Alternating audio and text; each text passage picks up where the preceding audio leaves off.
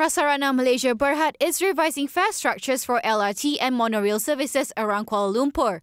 The distance-based fare structure will take effect on December 2nd. It is expected to result in some commuters experiencing fare increases and reduction for some routes.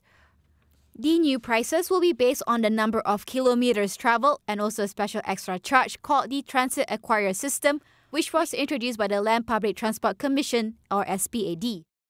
We are not raising the fares.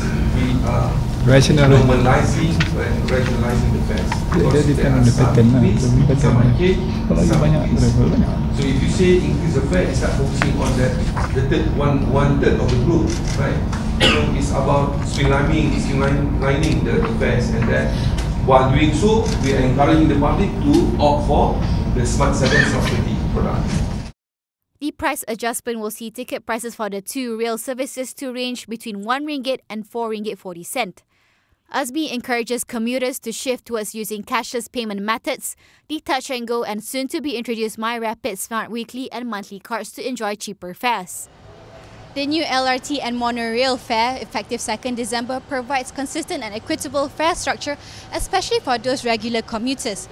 Prasarana justified this exercise based on the current economic situation in order to provide a better and improved transportation infrastructure for all.